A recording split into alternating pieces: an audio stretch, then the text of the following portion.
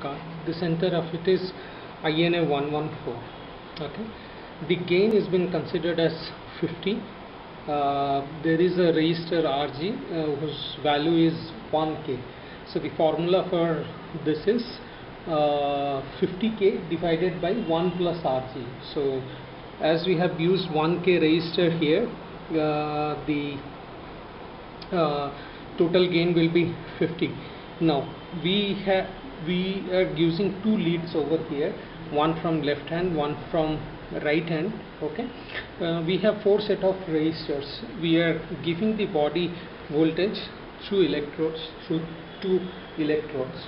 We are giving it to a 470 ohm resistor, and that 470 ohm resistor is again being grounded with a 10K resistor in order to minimize the floating voltage problem. So when you keep the leads open, that should give you almost near to zero. This has been driven by two batteries, two 9-volt batteries. The plus of one is made connected with the ground of the other, such that one of the batteries ground becomes minus 9 volt and this is plus 9 volt. Plus 9 volt is given to pin number 7 and minus 9 volt is given to pin number 4. Okay, the output is taken from pin number 6 is the output. Now I have no connection with the microcontroller. I have switched off the microcontroller. As you see, microcontroller is switched off. I have totally removed this. So this is purely a data acquisition circuit.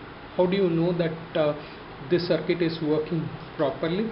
So you can hold the ground. This is the reference voltage. Just hold it with your hand and touch any of the electrodes. The light should be glowing. The light should glow ideally. Yes, you can see when you hold this too, the light should be glowing. This clarifies that your voltage that has been acquired through your electrode is increased. Leave the electrode, hold the ground line. Still you see there will be no light, and when you touch this one, you'll see that the light will be glowing, and it will be blinking based on your ECG signal. However, the signal is so low that it's difficult to see the blinking, but you can still see the blinking stuff, which will be depending upon the ECG values that you are having. Okay, now what we are going to do is we are going to connect this to Arduino pin number 4th pin from the left.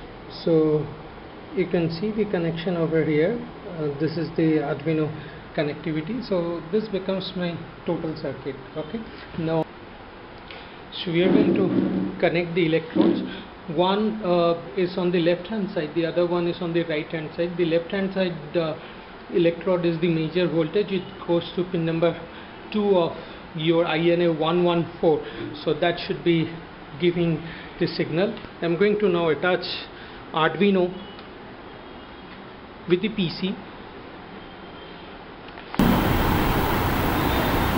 You'll see the ECG signal coming. You need to be a bit relaxed to get the entire QRS cycle. There will be some noises because of measurement noise, your muscle movement, but if the movements and the other noises are low, we are filtering over here, you'll get a much more clearer ECG over here. As you can see, QRS complex much clearly over here. Now if you make your muscle movement, if you induce your muscle movement, this noise will keep on getting increased. As you can see, the ECG signal keeps coming out. Now if you increase the muscle noise, if you induct the muscle noise, you can see that the noise part will keep getting increased. So it will clearly show you the muscle noise part right here, and when it increases, as you can see, your muscle noise, you'll see one large muscle noise area, so you can understand that there is severe kind of noises. When you relax, your waveform will also be relaxed, more noisy, that is because of the muscle noise. And when you reduce the muscle noise, this is going to be much more clear.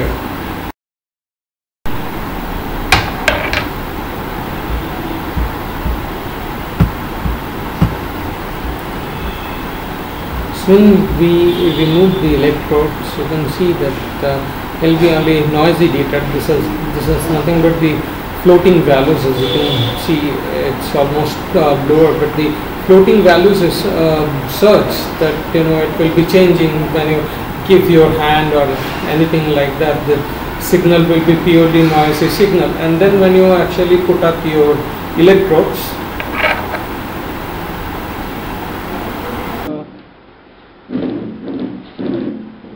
we're going to connect the electrodes, and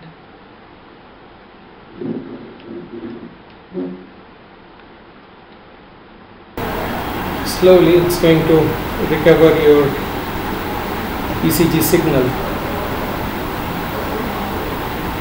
It goes through